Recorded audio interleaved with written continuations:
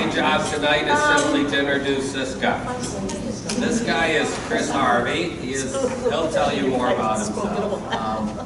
All that I'll say about him is that he's our candidate for the diaconate. The church has married men who can become permanent deacons. They go through a 5-year training, weekend warrior kind of training. And you're 3 years into it? Yep, exactly 24 months to go. So, God willing, Bishop willing, he might even be assigned here. Of course, he might send him to a different parish. We'll see. That's the hope. But for the Becoming Catholic sessions every other week, he will usually be the one presenting. I am, like Janetti, will fill in some of the time. Okay, thank you, Father. And everybody keep track when he rolls his eyes, because then I'll know I said something that's not quite 100% accurate. I'm going to try to make this work tonight, and I'm not sure how well it'll work. I realize coming out of COVID, I no longer have a working clicker. It doesn't arrive until tomorrow, so this may or may not do it, or I may just go with these here. We will start and end each one of these sessions with a prayer. And the prayer will actually mean something to what we're talking about tonight. I'd like to do this collectively. So can everybody see that okay? Yeah. Okay, Father, Son, and Holy Spirit. Amen. I believe in God the Father Almighty, creator of heaven and earth. I believe in Jesus Christ, his only Son, our Lord. He was conceived by the power of the Holy Spirit and born of the Virgin Mary. He suffered under Pontius Pilate, was crucified, died, and was buried. He descended to death. On the third day he rose again. He ascended into heaven. He is seated at the right hand of the Father. He will come again to judge the living and the dead. I believe in the Holy Spirit, the Holy Catholic Church, the communion of saints, the forgiveness of sins, the resurrection of the body, and the life everlasting. Amen. Father, Son, and Holy Spirit. Amen. I'm going to start out tonight by telling you my story, because I think I have kind of a unique story. With the exception right here of the Holy Catholic Church, my guess is any of you that were Protestant have seen that prayer just a little bit differently. And what I want to make sure I do here is not attack people that are thinking about leaving one church and coming here, but more selling the Catholic Church for the beauty that it is, the truth that it is. And I think I'm in a unique perspective to do that because 30 years ago, I was sitting in those chairs. And when I came into the church, I had a chip on my shoulder. I should probably switch the slide. Going back to the 1970s, I had a grandmother that was a church secretary. I had a grandpa that was a session member, so at the top tier of the Presbyterian Church. An uncle that sat there, and a father that was a deacon. I spent all my free time at the Presbyterian Church. As I grew up, I went to Sunday school, I went to youth group. By the time I got to high school, I have a tendency to look left, I apologize, it's not anything over here. By the time I got to high school, I was singing in the chancel choir. I was the youngest deacon in the Presbyterian Church at that time in the nation. Little different. You just get asked to be a deacon in the Presbyterian Church. It's not 5 years of book work. But I was set up to become a Presbyterian minister. That's the direction I was going to go. Anybody want to take a guess what happened? What usually happens to young men when they start making decisions?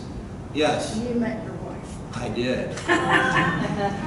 God works in interesting ways. I got to college and I ended up with 3 girlfriends in a row, all psych majors, all Catholic. God was pulling me in that direction.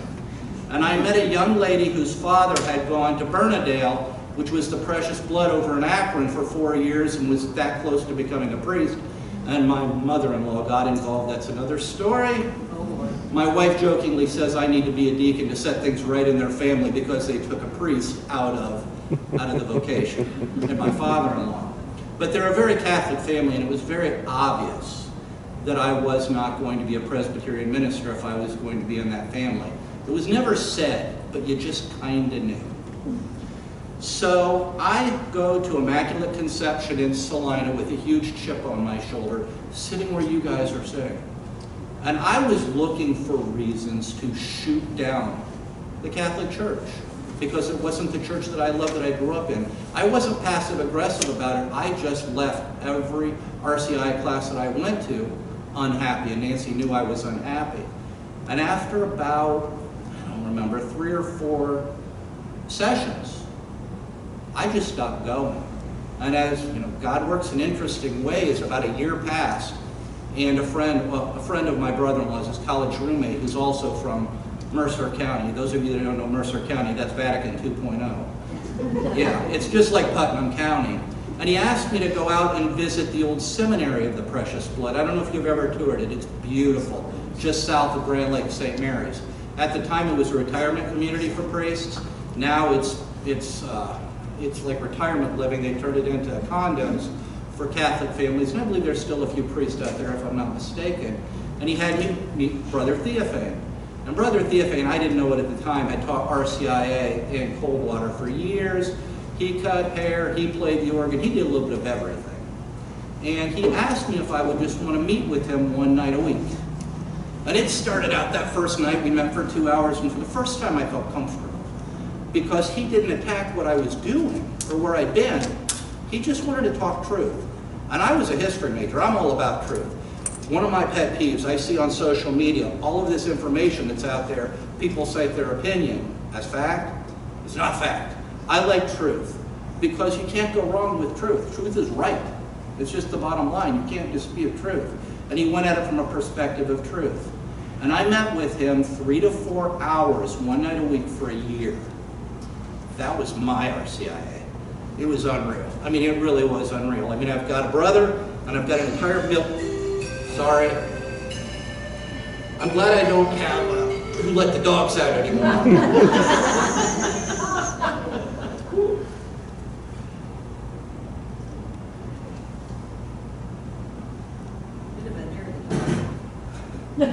You know, all joking aside, on a side note, I used to have Hang On Slippy on there, and I went to a big community meeting in Toledo. I worked with the hospitals, and there were like 50 people in the room, and I went to the bathroom, and I'm standing at the urinal, and I can hear on just louder than loud in this room where my phone is, Hang On Sloopy, and then everybody's laughing.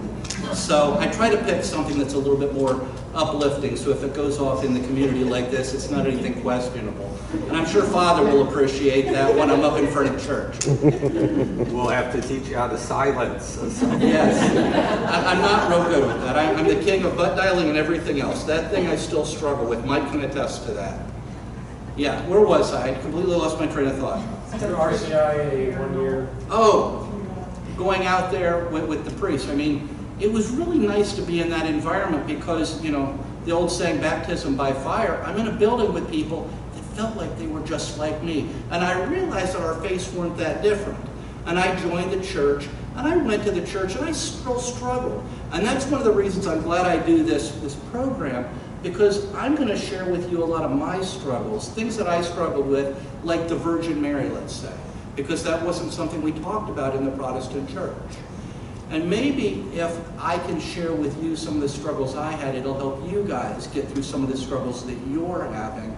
And maybe I'll teach you some things you didn't know. One of the blessings of being in the Deacon and doing this, I'm learning a lot of information that I never knew before.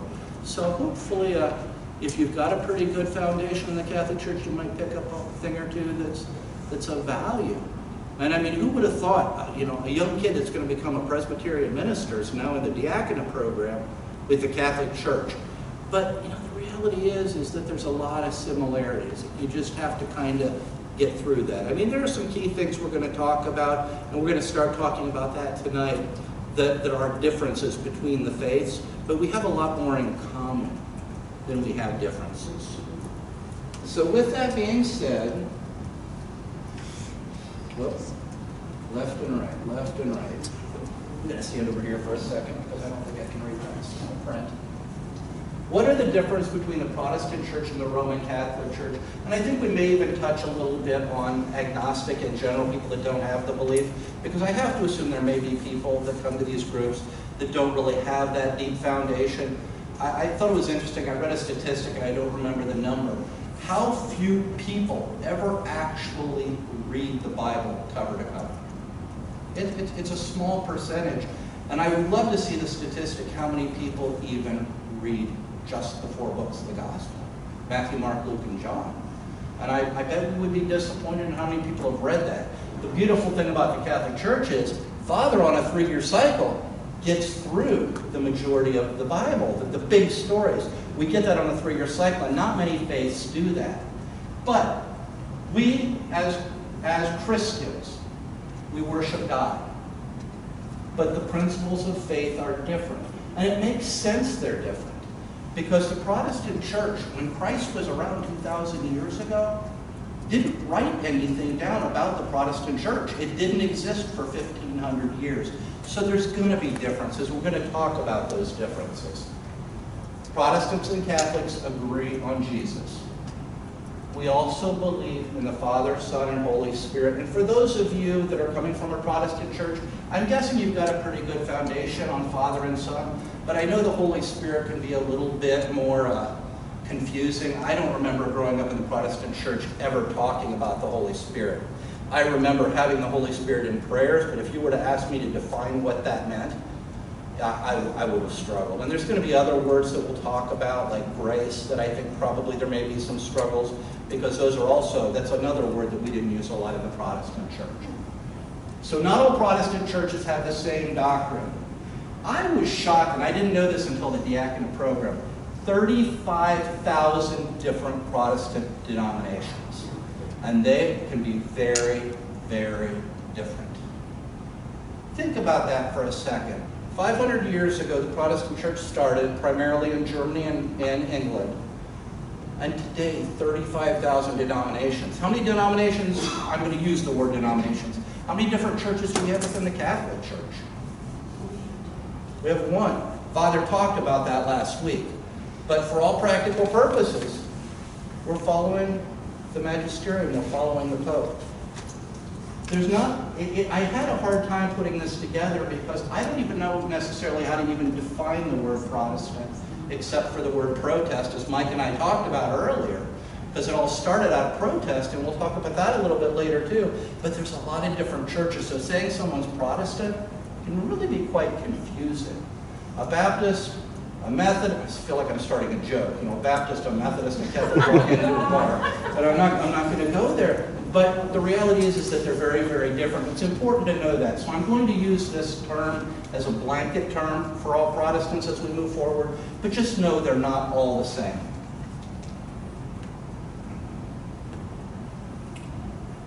Protestants and Catholics have a very different view of the nature of church. Did anybody know that Catholic means all-embracing? One universal church, all-embracing. And it sees itself as the only true church worldwide under the leadership of the Pope. I mean no disrespect to a Protestant that hears that, but we do believe that there's one universal church, and that's this church right here. Can anybody tell me where that red came from? You guys recognize that from Mass every Sunday? And we're going to break that down. We're going to break that down, and we're going to talk about each line over the next couple of months, what that really means. Because there's words in that that are a little bit difficult to understand, and we're going to break it down to make sure that we all have a grasp on, you know, that belief, that we believe what's written, what we're saying. And it's really easy to say things for year after year after year and not necessarily understand what we're saying. And we really do need to understand our faith.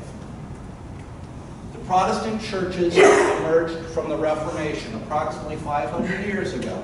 The Catholic Church did some things at that time that were not loved by all people. And the Protestant Church came out of that. And we'll talk about that too, the term indulgences and some other things. But please understand, when this all happened, and it's kind of interesting how it played out, there were really 2 key players. Everybody heard of Martin Luther? Martin Luther was a priest in Germany. He was one of the catalysts behind the start of the Protestant Reformation. Anybody remember from your history classes Henry VIII? Yeah. Oh, yeah. Henry VIII liked the ladies. Henry VIII was friends with the Pope. The Pope wasn't just going to issue annulments whenever Henry VIII decided that he wanted a new wife. So when you're the King of England, what do? You start your own church. And you can have as many annulments as you want because you're the head of your church. Here's a little known fact, and I hope Father doesn't roll his eyes on this. I'm hoping that this information is accurate. I read an article a couple of years ago that Martin Luther wanted to remove 1/3 of the books of the Bible. How many books of the Bible were removed when the Protestant church started? 7. Why did he not remove 1/3 of the Bible? People probably would have taken off and headed for the hills. I mean, that's a lot of the Bible to just delete. And it's always made me wonder, and I can't prove this, but it's always made me wonder, were the number of the books of the Bible removed somewhat arbitrary? I know I grew up believing that Catholics added books to the Bible. I don't know why I thought that. And I was a Catholic for a couple of years before I realized it was the other way around. Who wrote the Bible? Anybody want to take a stab at that? The Holy Spirit and who was holding the pen? Man. Yep, man.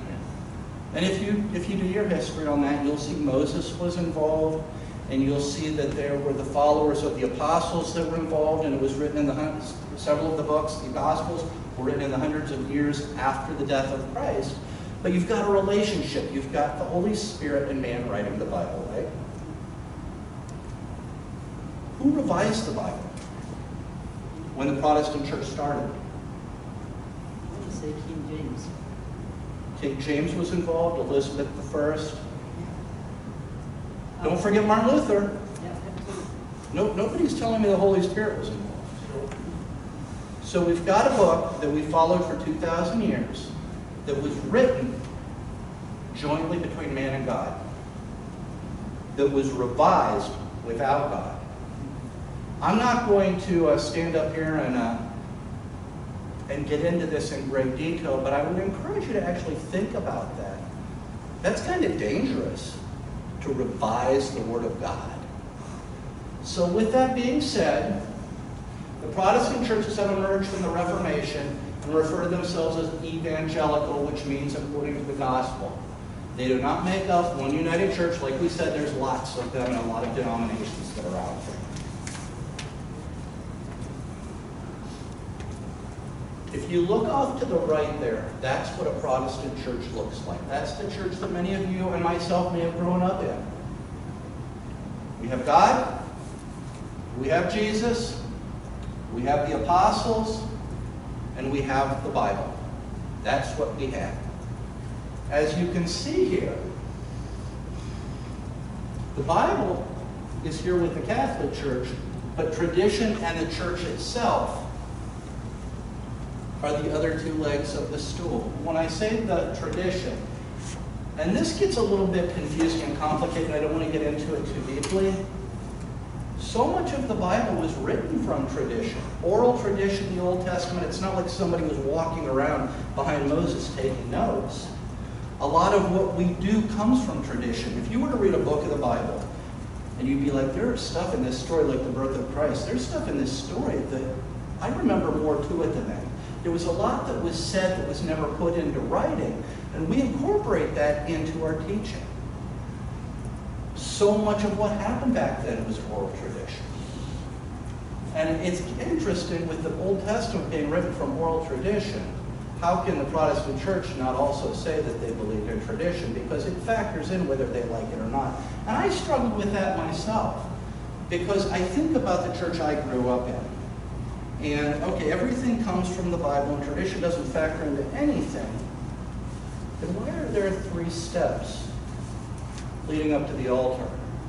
And why were there 3 steps leading up to the lectern? Because we all knew that was Father, Son, and Holy Spirit. Father, Son, and Holy Spirit. Why is there a cross in the front with a crown of thorns on top of it? If we're going strictly from the book, why are we decorating the church in a similar fashion to the Catholic Church and the tradition that we had here? Keep in mind, 500 years ago, The Protestants wanted to differentiate themselves from the Catholic Church. And so tradition got kind of put on the back burner. They wanted to look different.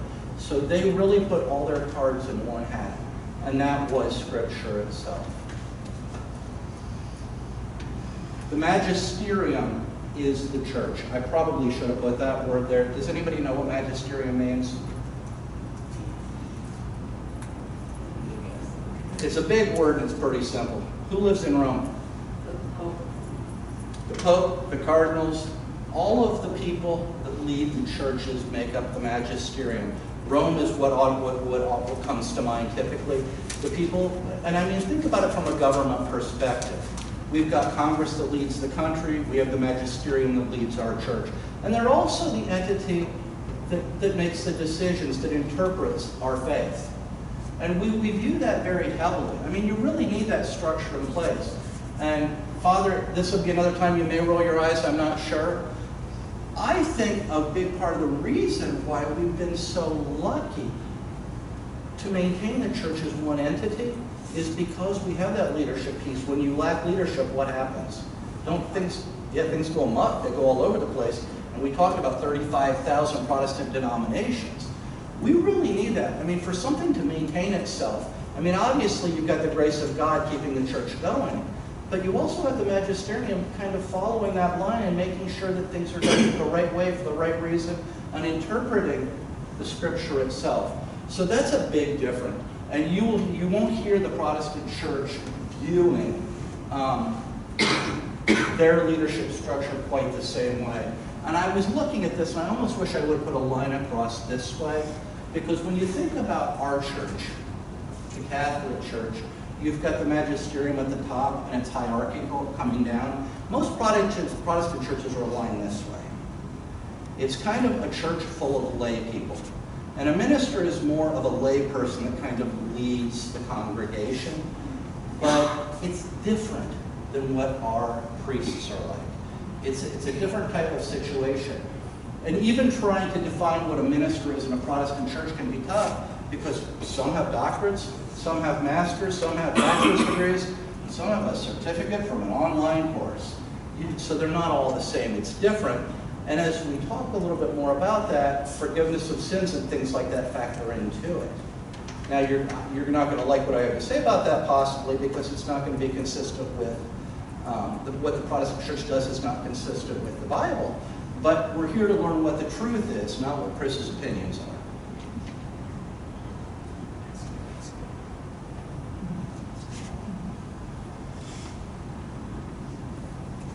I never saw this stool until I started doing RCI. I can't believe I went 50-some years without seeing this stool. But the stool really does lay out what I just talked about. The Protestant church bases everything off of a one-legged stool. And when you put all your eggs in one basket like that, how many people have ever tried to sit on a one-legged stool and not get bloody knees or fall flat on their back? If we take one of those legs away from the Catholic Church, the magisterium, Scripture, what's the third one? What happens if we take one leg away? We fall. So I threw a couple words in there that you're going to hear, and I think it's important that we know. When you look at Luther, who was, the more vocal probably of the Protestant ministers, they talked about sola fide, I think it's pronounced, faith alone, which just means the Bible only. Or is that sola scriptura? Mike, help me out, you're better at this. Scripture alone, sola scriptura, and sola fide is faith alone. I interchange those sometimes. I'm not a Protestant anymore, I haven't been one for 30 years. So, once again, like you can see, 30,000 denominations, that says 33, it's been updated, 35,000 denominations.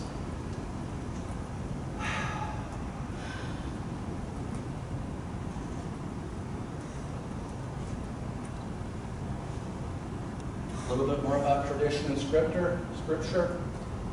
You'll hear the term sola scriptura.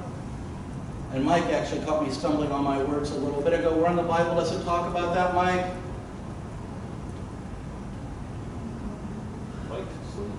Scripture alone? Oh, you're not there.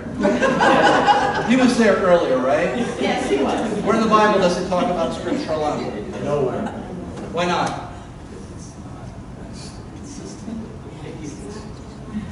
Holy Spirit didn't write about it, did he? There was no Protestant church. The Catholic Church states, I wish I would have put more of that in there because it would have flowed better, does not derive her certainty about the revealed truth from the Holy Scripture alone. We take our beliefs from tradition, and we also take them, or we accept and honor with equal sentiments of devotion and reverence. I got my glasses on, I'm sorry. I cannot wait to have that clicker. We talked a little bit about the Bible itself, and here's something that I found very interesting, and I'm gonna let you guys know on a little secret, a little bit of my orneriness. One of the previous RCIA classes that I did, I had someone in that class that wanted to compare and contrast what it says in the Catholic Bible and the Protestant Bible. So I went home that night and we talked about some things related to the Bible, some of the things we talked about in RCIA, and I wrote down on a piece of paper all of these different Bible verses. And I came back the next Sunday and we took this topic up again, and I started citing these Bible verses, and this person was quick to say, well, this is why I don't believe in this. This is why I don't believe in this. And we kind of went back and forth for about a half an hour, and I started to laugh. And this particular person said, Chris, what's so funny? I said, everything you don't believe in are the Bible verses that I took out of the Protestant Bible. And I challenged that person to not be as defensive as I was, because I was funny, because I was that defensive person. If you look at the New Testament, you're going to find a lot of stuff that's the same. You're not going to, or you're going to find that too in the Old Testament, but I know a lot of folks are more familiar with the New Testament than the Old Testament because the Gospels are in there.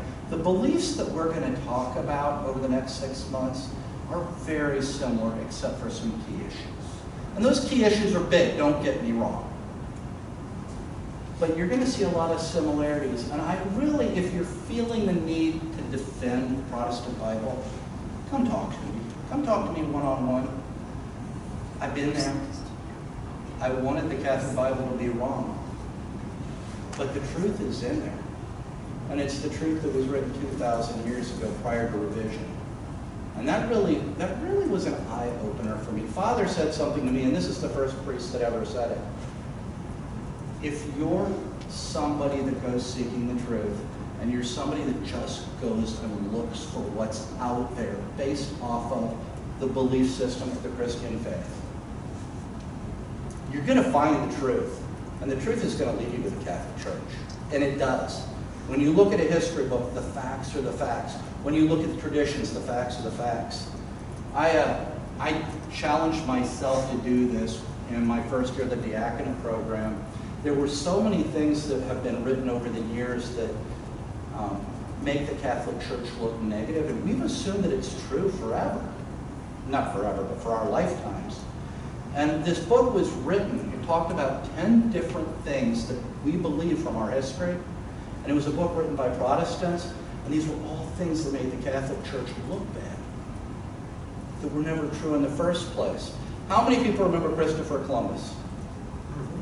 How many people remember sitting in history class? And in history class, they talked about Christopher Columbus was not supposed to cross the ocean because the world was flat. And the Protestants had a lot of fun in the 1800s talking about how silly we were for believing that. Queen Isabella, Christopher Columbus, who's going to fall off the face of the earth. If we could bring Christopher Columbus and Queen Isabella back right now, what do you think they have to say about all of that? Any idea? I can't believe it. They wouldn't have any idea what that even meant, because that belief wasn't written. It never even surfaced until the 1800s. Remember the story of Sleepy Hollow? Washington Irving, if I remember correctly? He wrote that at a time in our history that people were writing things about the Catholic Church to make the Catholic Church look bad. A lot of what we hear out there isn't true. somebody very close to me in my life had shared with me that they thought that the Catholic Church sold indulgences. Something that the priest could get a little bit of pocket money and could say some special prayers and get you a little bit closer to heaven. You know how long it's been since that was done? About the time of Luther. 1500s. It's actually a heresy now. A priest can be excommunicated for doing that. I haven't heard of that happening with any in quite a while, but it's not true. It's a heresy. So we've got our Bible. We've got our 7 extra books. You're not going to find a lot. I would not suggest that people try to look for the differences between the two, because we're going to cover the differences between the two. And I think you're going to come to the conclusion that, we're a lot more alike than we are different. Salvation and grace. If I were to ask you guys to write down your definition of grace, I have a funny feeling everybody in this room would write down a very different definition. And if you were to ask me as a Protestant to write down my definition of grace, I would have just sat there drooling on myself. I would have been looking at my feet. I would have had no idea. That was not a word that I ever heard in the Presbyterian Church. It was not something that's stressed, but I couldn't even begin to guess how many times Father has used that word when he's in church or outside of church. And it's so hard to try to define until we start to think about it. When you were a kid and you wanted to be in your mother's good grace, what did that mean? You didn't want her mad at you. Right. You wanted to be in her favor. We want to be in God's favor. And that's very important, because God's all about love. Are we deserving of God's help? Depends who you ask. If you ask yourself or if you ask God.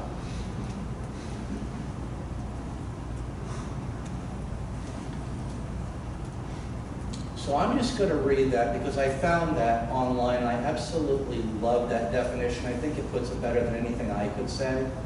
Grace is favor, the free and undeserving help that God gives us to respond to his call to become children of God. Adoptive sons, partakers of the divine nature of eternal life. Make it a whole lot simpler. God wants us to love him as much as he wants us to love him as much as he loves us. He wants to draw us closer, and he wants us to be in his favor. Protestants often express the idea of salvation by faith alone, through grace alone, in Christ alone, being spiritual but not necessarily religious. I have said that in my life when I was younger. I think I'm a spiritual person. I've heard people say, I'm spiritual, I don't need to go to church. There's a difference between being spiritual and being religious. We're called to be a part of the church body. We're called to be a part of the religion. We're called to do good works. I remember growing up believing that good works was something that I was commanded to do in the Protestant church. I don't know where that came from, because that's not a Protestant belief. Good works is something that we believe as Catholics. I think a lot of Protestants would be surprised to hear that. I was surprised to hear that. But that's a Catholic belief. It's all about believing in Jesus, believing in the Bible as a Protestant, and that's your ticket to heaven. Wow. I'm not exactly sure where you're going to go to get those sins forgiven in that model. We'll talk about that a little bit more too. The Roman Catholic Church is dependent on the grace you receive by participating in the church, which is seen as a repository for saving grace. Grace is treated almost as if it's a substance, something that can be dispensed through various avenues of change and means. You're saved by grace. But how you receive that grace and what that grace does, and whether it's a one-time entrance into Christian life or if it's a constant movement towards salvation, that's really the biggest difference. And that's something I think back and I see the flaw in it now that I'm Catholic, but as a Protestant I never saw that. I grew up believing. I believe in Jesus. I can say my prayers at night, ask for forgiveness, and that's all I have to do. And I notice that it's really easy to become a lazy Christian when that's the model that you live by. Because there's no accountability, there's no fellowship, You're not sharing your belief with other people. There's no even evangelization. You're just basically going through the motions. When I had that epiphany moment there, I realized that it was almost like I was practicing my religion as 1.0, like a college freshman. And then I come over to the Catholic Church and I start getting more involved, and so now I'm like a graduate student. I took my faith to a whole other level. It meant more. It was of value. I look forward to coming to church rather than just showing up for an hour once a week. It's really a different mindset. Grace is really important. If we're striving for that grace of God, our life is going to be better. We're going to be happier. We're going to be more engaged in positive activities. I could make a pretty good case that if everybody on this planet was focused on God's grace, all of this ridiculous stuff we see on social media would go away because our hearts would be in the right place. Just a little bit of a political dig there. The Eucharist. My biggest struggle when I joined the church. The Eucharist. And I continue to develop an understanding of this as every year goes on and more of an appreciation. And I'll explain that to you. When I grew up, and I mean no disrespect by saying this is the honest truth. The church I grew up in the kitchen, there were jars of grape high seed, and there were bags of croutons. Seasoned croutons. I don't know why Father doesn't let us have seasoned hosts. I mean, the Protestant churches do it. But it was seasoned croutons. It was the same grape juice we drank in Sunday school. Same cans. The croutons, whenever we had our quarterly communion services, we would have a potluck downstairs. Guess where the leftover croutons went? Yep, right on top of the salad. They didn't mean a lot. The service itself meant something. We felt closer to God. But when a Protestant says that they're going to church, and we'll really hammer down on this later, when a Protestant goes to church, they're just honoring God. They're honoring His death. It's different for a Catholic. This isn't something that a Protestant can do. Anybody in here know what apostolic succession is? Is that a word? Go ahead. It's like succession from the apostles handed down succession of bishops. Yep, that's exactly true. There's actually a website out there, and I can't remember the name of it, but it's almost like a family tree.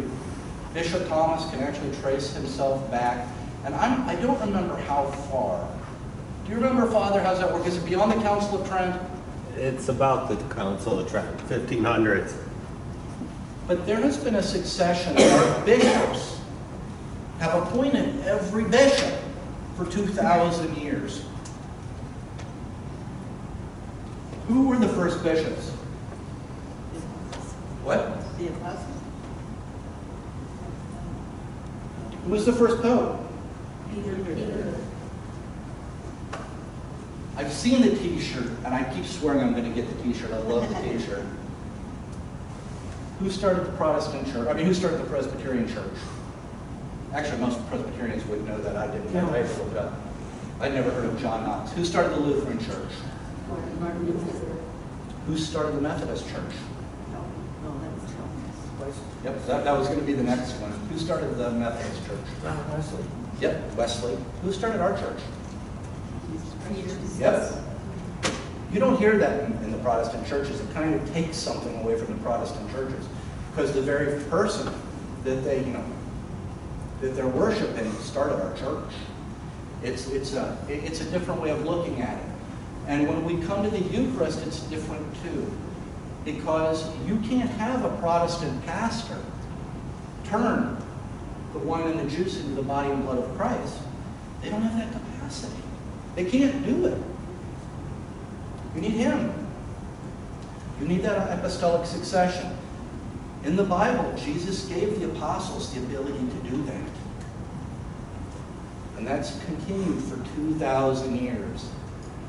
And it's not us honoring Christ. Well, it is us honoring Christ, but it goes beyond that. That word right there. body and blood. You'll hear Protestants say, well, you're a bunch of cannibals. It's not like that. It's not like we're killing people and we're consuming people. But Christ in the Protestant Bible says to consume my body and blood. That's not just the Catholic Bible, that's the Protestant Bible also. And that's what transubstantiation means. And it's a lot different than just getting out the croutons and getting out the high C. If you listen to Father's words, the Holy Spirit's coming down. And he's actually, Christ is present. And the saints are present. You'll hear people say, maybe you haven't heard people say that God's outside of time and space. God's everywhere, past, present, and future. When we're doing this, how do I want to say this? We're in the Last Supper. That's not what it's like in the Protestant church. We're in the Last Supper, and we're experiencing Christ just like the apostles did. And it's a different feeling. It's a very different feeling. It's not like getting the croutons in the high C. It's a very different feeling. You feel the presence of God. And if you really want to take it to the next level, start becoming a Eucharistic minister. Because when you're giving it to someone else, it really increases for me that feeling of Christ's presence. I never experienced that in the Protestant church. I felt good getting communion, but I never felt that presence of Christ. And that is a huge difference between the two churches. And it's backed up in the Bible, and I'll share that Bible verse with you later. I don't have it memorized, but we're commanded to do that. Christ has told us to do that. And this is just an overview right now.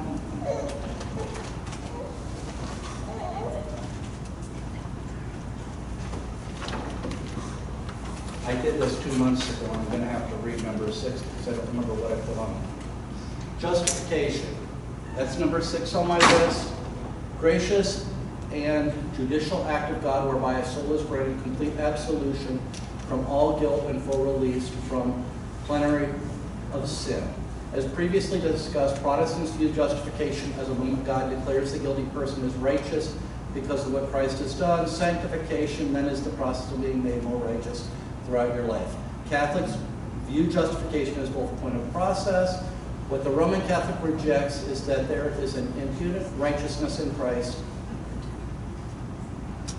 to us at the moment of salvation, and we are counted as fully righteous in the sight of God. I'm going to skip that one for now because that's going to turn into a half-an-hour discussion. I know I talk about it later.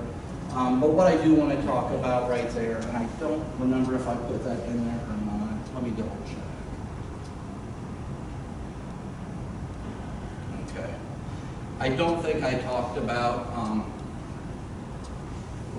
reconciliation, forgiveness of sins. And that's actually what I meant to put there, and I cut and pasted the wrong thing in that spot. How does a Protestant get forgiveness of sins? Anybody know? Pretty easy. Well, my first fiance, his big thing was all I have to do is say I'm sorry. Did anybody tell me? Go ahead. Direct straight to Jesus himself. So they say. Can anybody tell me where it says that in the Bible?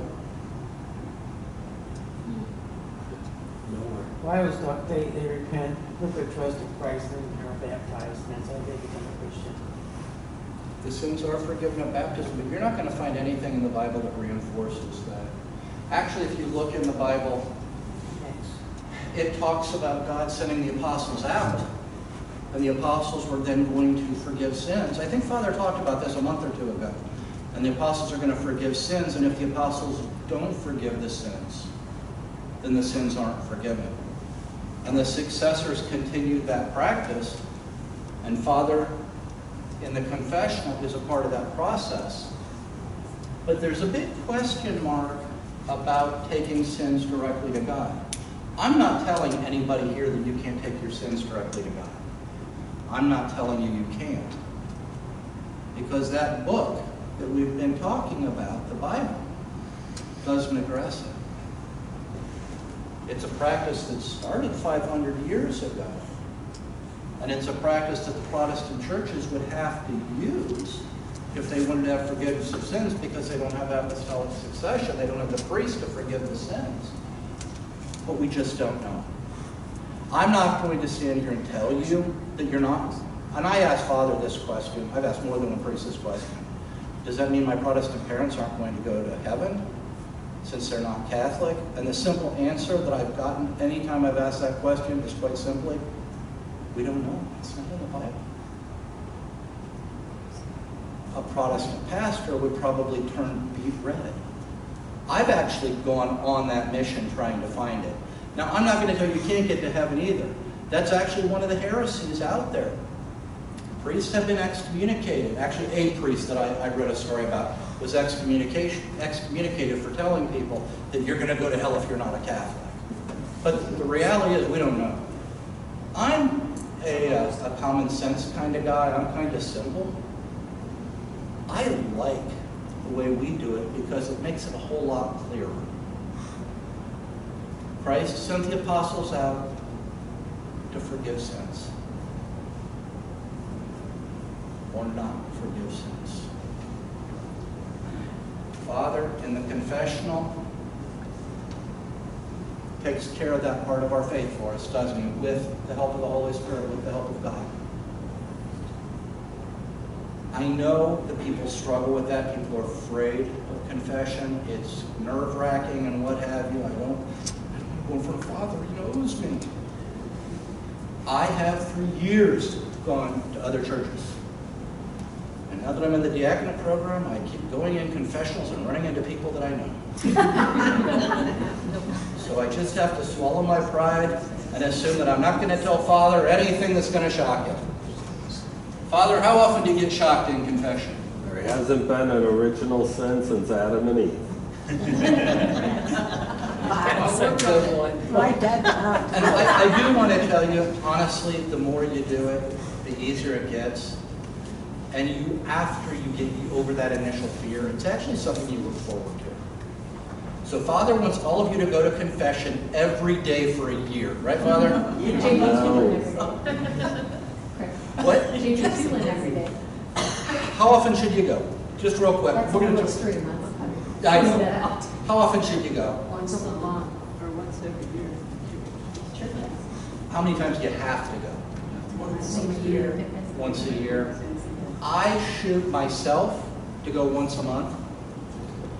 I think it was, if I'm not mistaken, Pope Benedict that said he went every 2 weeks. I could be wrong there. I heard that somewhere. If you do something major, probably better to go sooner rather than later. I mean, you know, if I do some big mortal sin and I'm going to hop on an airplane, I'm probably going to go to confession before I fly. I have a tendency to go to confession before I fly anyhow because I'm afraid to fly. But we'll talk a little bit more about that and how to go through that process. And there's different ways to do confession, and it's not as bad as it sounds. People don't have to run for the door. It's not horrible. It's actually quite nice when you get used to it. But I've been a Catholic for 30 years, and I'm still struggling to go to the priest in the church that I go to. And that's not that uncommon of a fear. And that's actually on my list of fears to get over, because the reality is it's not about me. It really isn't. It's just about the forgiveness of sin and getting closer to God. Priesthood of all believers. I don't remember putting a slide in. I can't even see the bottom of it. Oh, we did talk about that. That's apostolic succession. I'm notorious for doing that. I overplan and I do it months in advance, and then I forget what I put in there. Veneration of saints and the Virgin Mary. The second biggest struggle that I had in the Catholic Church. I remember being a sophomore in high school, and you guys remember Zeus and Dionysus and Hera and Apollo and all those Roman gods. And it was a bit of a struggle because initially that's kind of how I looked at the idea of the saints and the Virgin Mary. Because other than Christmas, we didn't really talk about the Virgin Mary in church. The Virgin Mary was kind of like Noah and Moses or any of the other, high-profile names that we would talk about in Sunday school. I actually did a little bit of research on this, and I thought it was interesting. I told Mike this earlier, and we had a little bit of a conversation about this. And my research found that, do you know why the Protestant church doesn't venerate or worship, whatever word you want, the saints of the Virgin Mary? Depends on what church, but like the Jehovah's Witnesses didn't want to see a crown on Our Lady because they couldn't believe she was the Mother of God, so it'd be like idolatry. Yep. For that. Idolatry is a word we frequently hear. What? Anybody else? That's by far the most common. Yeah. As I was digging and digging and digging, what I found was the number one reason 500 years ago that they did not want to do that was they wanted to stand away from the Catholic Church and be different. And it wasn't as much about Mary or the saints than it was just wanting to be unique. They wanted to define their church. Did he roll his eyes? I didn't look. Oh, you gave me the look, and you're my barometer for the look, I think. But the reality was, and the very first time I did this class, I'm not going to mention who I was doing this with, we actually went head-to-head on how we were going to word this so we didn't scare people, because this is not a scary situation at all. I put the definition up there, what veneration means in our faith. Honor distinct from true worship, which is due to God alone. We're not worshiping the Virgin Mary.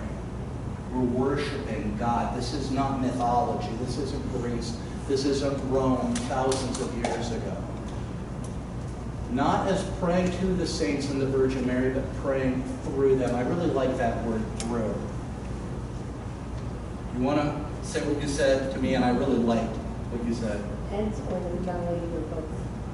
Hmm? I told you two stories. One is that my husband has always pointed out the relationship with Mary is that, growing up, sometimes we kind of go through mom to get dad. And so that invitation is open in this situation of, going to the Blessed Virgin Mary kind of can help us to get closer to the Father and actually the Trinity in whole.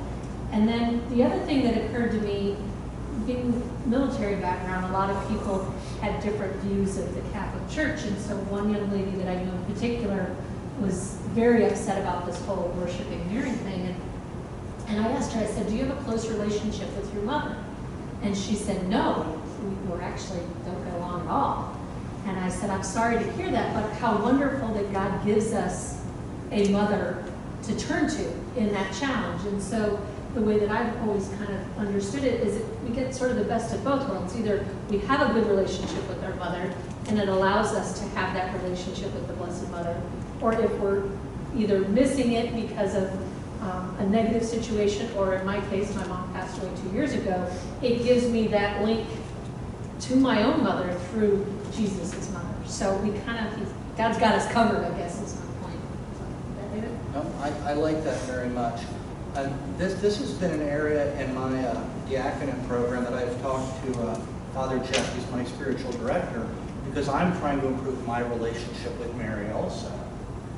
Because that's something that for the last 30 years I've struggled a little bit, just because I grew up like a lot of you did, where all of your energy is geared towards God. And I noticed that the more I develop an understanding of not just Mary, but the saints also, I develop a closer relationship to the church and the history of the church and all of the great things that were done. I mean, just sit down and Google Mother Teresa. It's inspiring. Or I think it's next Thursday at the theater is when there's going to be a movie about her just for one night. And you can do that with a lot of saints. You're going to notice that there's some saints that you feel closer to than others. Maybe St. Michael, Mother Teresa's a good one. And you guys will all be assigned, or you pick a saint that you feel some closeness to. Anybody recognize any of the saints up there? St. Aloysius. What? St. Aloysius. Yep, he's down in the corner. The Holy Family, Our Lady of Guadalupe. I had them all looked up 2 months ago, and I can't remember all of them, so I was hoping you guys would bail me out.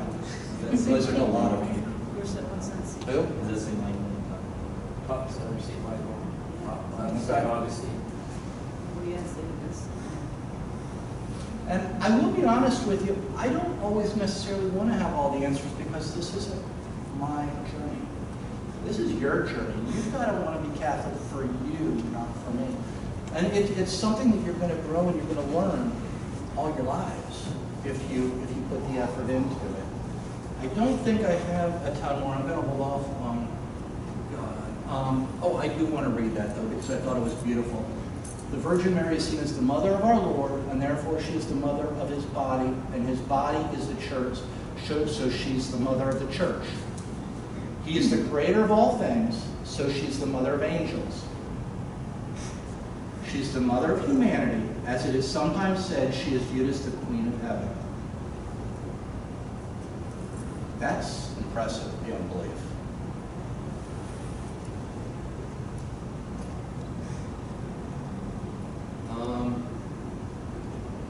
How much time do we have? 2 minutes. How many? 2. Father talked about this last time. I'm going to skip that for now. The last thing that I'll talk about is this slide is purgatory. And we will talk about this. This is just a brief overview, a little bit more. But purgatory is something hard to wrap our mind around. And I'm a visual person, so I put that little there. You want to call it that little graph there. Purgatory is the condition, process, or place of purification for temporal punishment in which, according to medieval Christians and the Roman Catholic belief, souls who die are in a state that are not in a state of grace are made ready for heaven. And I always get this question, so I put a Bible verse on there. This is actually biblical, but those of you that think back a couple of slides, how many of you saw Maccabees as one of the books that the Protestant Church does not have? I actually had to look this up years ago when I was having this debate with my mom because she's like, where does the Bible say that? Well, it didn't say it in our Bible. But thus he made atonement for the dead and that they might be freed from sin. So as we look at that, it's a pretty simple model here. This is us on earth. Souls are purified before they go to heaven. Souls that need purification go to purgatory, and if you're in mortal sin, you'll go to hell. And I'm not going to go into that right now because purgatory is a fairly long discussion, and I know the question's going to come up if I continue right now. Well, if I'm only going at Easter time to confession, well then probably about a week after I went to confession, for the next 52 weeks, I'm going to be in a state of mortal sin, and I'm going to go to hell except for that 1 week a year.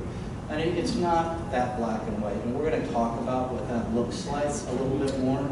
I jokingly tell the story of going up to Perrysburg to church, and I'm driving away, and I saw a woman sitting on a riding lawnmower in a bikini, and she was mowing, and she was very pretty, and I laughed to myself and said, God, do I need to turn around? So we're going to talk about all that a little bit later, but that's a much deeper conversation because purgatory is something that's tough for us to wrap our minds around. So I'm going to fast forward to my prayer for everybody.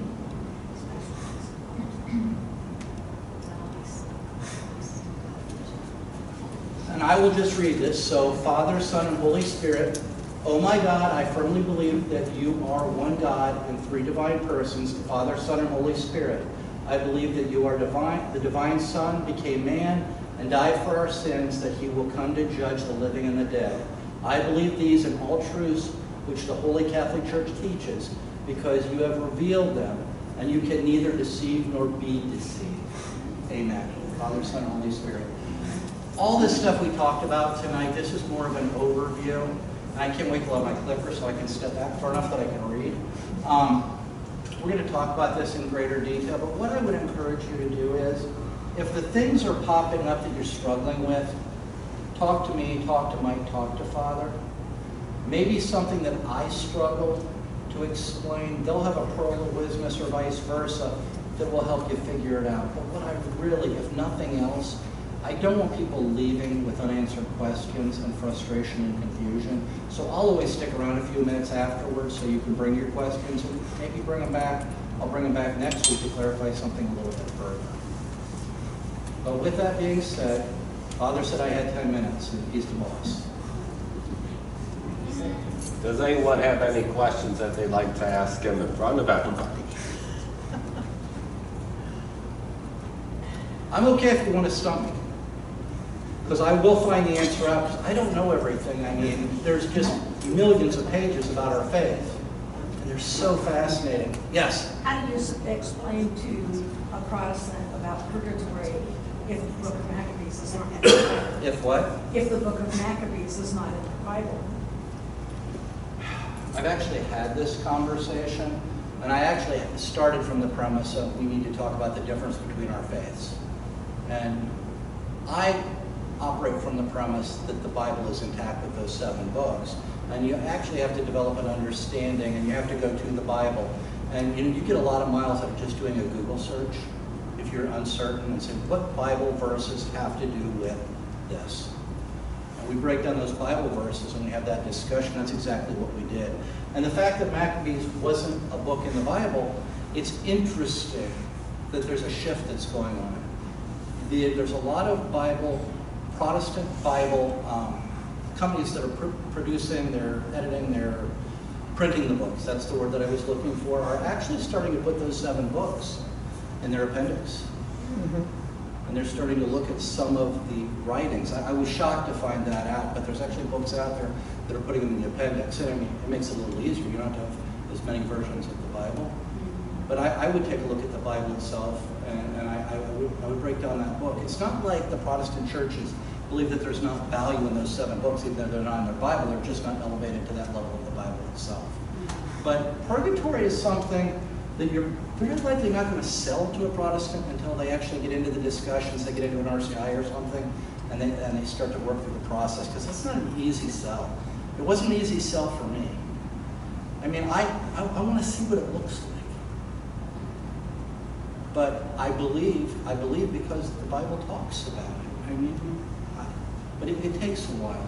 And I also talk about the mysteries of faith. Sometimes you've got to grow your faith. Sometimes you have to continue to learn before you get to that point where you get it. I mean, I was a Catholic a lot of years before I felt like I'd arrived. I didn't feel like I arrived when I walked out of RCIA. And I will add, there is a passage in one of St. Paul's letters that could be interpreted in terms of purgatory. It's from 1 Corinthians. He talks about the day will disclose it, it will be revealed with fire, and the fire will test the quality of each one's works. But if someone's work is burned up, that one will suffer loss. The person will be saved, but only as through fire. So that aspect of still being saved, but some kind of suffering, that is what the purgatory is. We find in the letter to the Hebrews that Jesus is made perfect by what he suffered. Of course, he tells us we have to take up our crosses daily, and that is what purgatory ultimately is, this kind of suffering that leads to perfection, because it's cleansing us of our earthly attachments. Yeah, and that's a big disconnect for Protestants, because they understand forgiveness, but they don't understand that cleansing piece, because from their perspective, once their sins are forgiven, yeah, that's a huge shift. But that's not biblical. That's something that they made up 500 years ago. Yes? I want to offer something that kind of ties in. You're talking about grace, and you're also talking about reconciliation. And I so value your sharing your personal experience, and I'm sure you'll go into it in more depth later. But when we talk about every time we go to reconciliation, we have to recognize the potential for that free gift of grace to be offered, and that is the supernatural nourishment that we need then to help us stronger against sin. So there's a lot of apprehension a lot of times with that sacrament that you can receive over and over again, but it would be forfeiting that free gift, the potential that it is to need that gift as well. I agree about you. Yeah, and I promise you we'll break that down a little bit more. When we get done with talking about confession or reconciliation, you won't actually open up the church program and say, I don't understand what the difference is between penance, reconciliation, and confession, because one church will have one word, one will have another word when they put it in their bulletin, and you'll understand that those words, for your perspectives, they have different definitions. They're similar, there's overlap and what have you, and we'll talk about that in greater detail. And I think, hopefully I will convey also when we talk about that, I know personally, I feel a higher level of closeness to God when I confess my sins. I also feel a higher level of accountability. Somebody's holding me accountable. It's way too easy to just lay in bed and say, sorry God, and then go to sleep and just do that rote 2 sentences. I love the fact that I'm held accountable because I make better decisions in life. I know this is going to sound like maybe I'm being disingenuous, but I actually, going to confession, I actually think about my decisions in life before I make them because I don't want to be in a state of mortal sin. I like that accountability. And I think if you commit an amount of time to actually doing this regularly, a lot of you or all of you will have that same experience. And that's not lip service, that's true sincerity.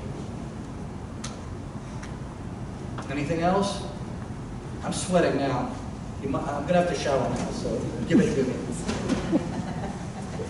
If people need to be going, certainly go. I know many of you have children, so babysitters.